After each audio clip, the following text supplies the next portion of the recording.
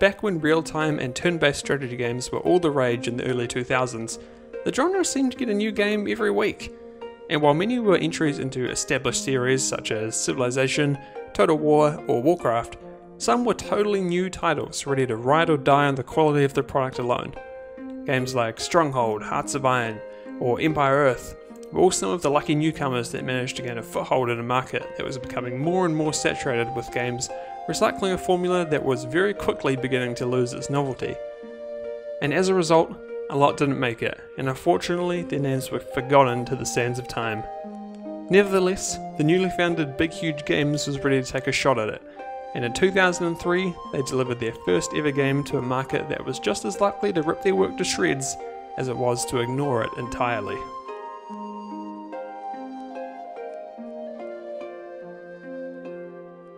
But their gamble paid off.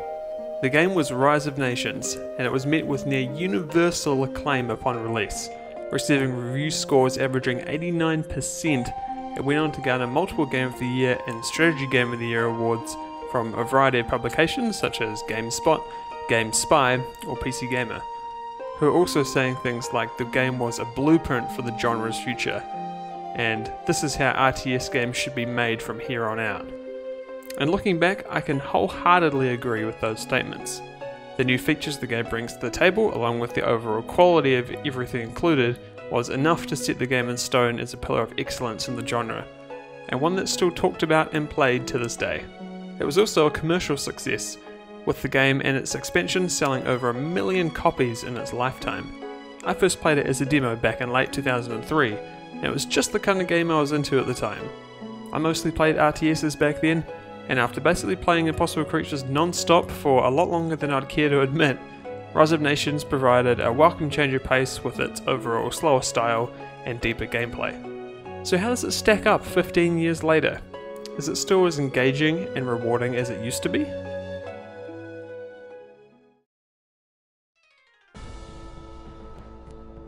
Rise of Nations' core gameplay is fairly similar to what you find in other strategy games at the time. As with your typical RTS, you're advancing tech trees to build bases and armies, with the ultimate goal of completing one of the game's victory conditions, which is most commonly going to be wiping your enemy from existence. However, as the name suggests, in this game you're not simply building a city or an army, or two for that matter. You're building a whole nation. We aren't messing around with small towns or villages here. In this game, almost every aspect is upscaled, so you go big or go home. The in-game time frame for a playthrough is often longer than most of the game's contemporaries like Age of Empires or Warcraft 3. Instead of advancing through maybe a few hundred years of technology, here it's thousands, 6,000 to be exact.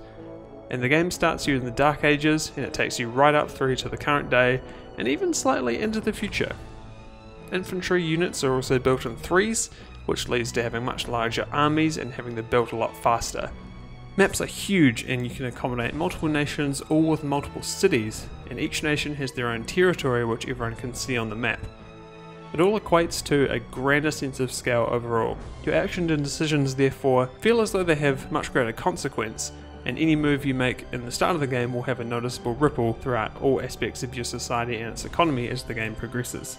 For example, if you start the game with only a few workers, the placement of your first cities are crucial and you must place them smartly to make sure you make the most of the map's resources.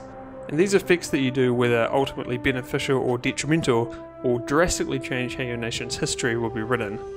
Rise of Nations graphics also work with the game's scale, and mostly everything has a realistic and authentic look to it.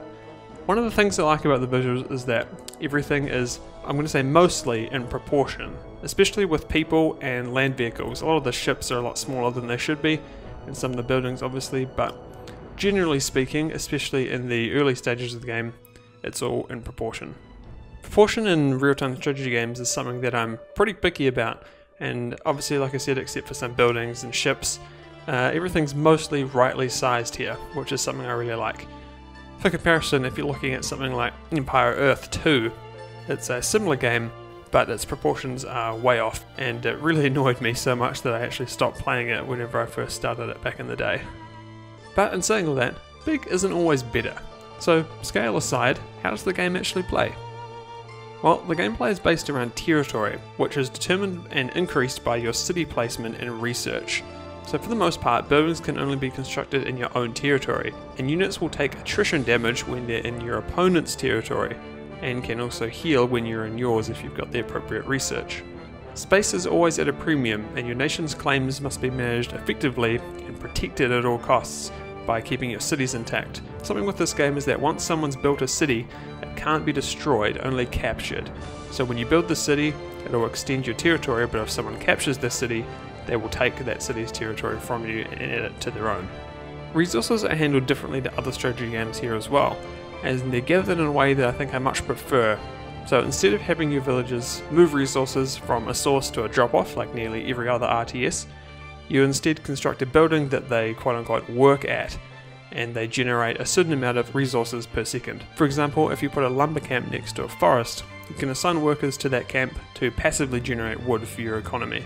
And the number of workers you can assign is determined by how rich the supply is in the adjoining resource, so you can't farm it too much, you need to be expanding and getting new resources as the game progresses. And what's nice about it is that these resources never run out, so you don't have to worry about micromanaging that aspect of the game like you would in like Age of Empires, where the late game can get a bit annoying when you're always moving around villages to find new stacks of resources. Another little feature worth mentioning is that opposed to other RTSs, idle workers will automatically start doing something after a certain amount of time just standing there. So for example, if you were to build 5 workers to work a lumber camp but you forgot to assign them, they will eventually do it themselves after a short while. Little features like that are really nice, and they let you focus on what's important, building your nation and working towards a victory.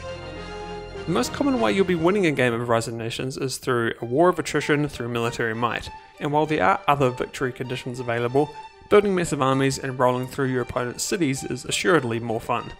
And the range of ages to advance through with your accompanying research and unit types keeps games fresh and exciting, even when they go on for quite a while. The game succeeds in making sure there's interesting and worthwhile unlocks with each age you progress through. Certain resources, buildings, and unit categories are made available as your nation makes more and more technological advances, which is a great way to keep it fresh throughout. For example, the Industrial Age, which is the level 6 age, unlocks the use of primitive aircraft as well as armoured vehicles, and ballistic missiles coming the age after in the Modern Age. This diversity also means that if you beat your opponents to later stages of the game, you can have some hilarious matchups where your fancy new tanks and fighter aircraft might be going up against your opponent's horse archers or swordsmen on the battlefield. And something cool to note is that if you choose, you can limit what ages are available. So if you'd rather keep it old school, you can make it so that no one can research past the medieval age, which means everyone will be sticking to swords and arrows and you won't have to worry about that pesky gunpowder.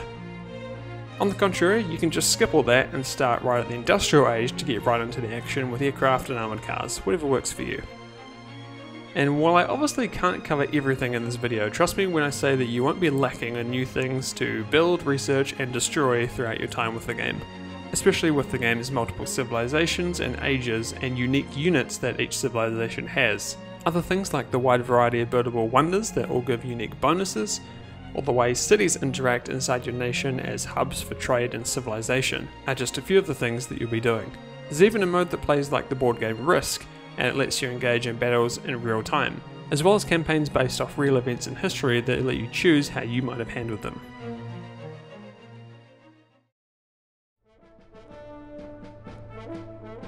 The soundtrack and effects in Rise of Nations are pretty much how I expect strategy game audio to be.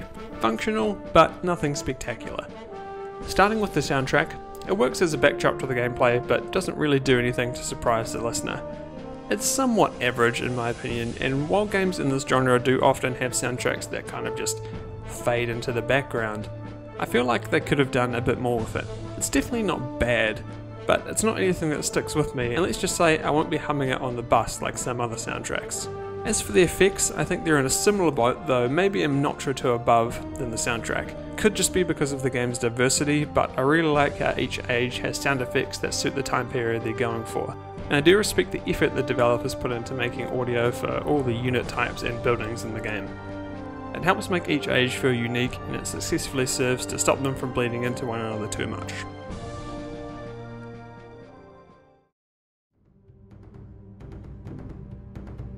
Due to the game's success and acclaim, Rise of Nations did receive one expansion after release. Thrones and Patriots was released in mid-2004 and it brought a host of new features to the game. It introduced a few new nations, some new units, wonders, as well as a government system that lets you define your nation in more of an extent than before. New campaigns were also added, enabling players to act out the stories of Alexander the Great, Napoleon, and others. The expansion did require the player to have the base game, but it was sold as a gold edition later on, which included the full package for people who were new to the series. 10 years after Thrones and Patriots was released, Rise of Nations also got a Steam release, as Rise of Nations Extended Edition, which included the original game and the expansion. It's kind of similar to the release of Age of Empires 2 HD, and the Steam version brought things like multiplayer support, updated graphics, and inbuilt Twitch streaming capabilities, while it kept the core of the game untouched and exactly how it was on launch. I was really stoked to see Rise of Nations come out with the updated graphics and systems, as were many other fans of the series. The Extended Edition was received well all around, and it established a decently sized community on Steam, meaning if you want to pick up the game to play now with others, you shouldn't have much trouble doing so, which is always nice to say.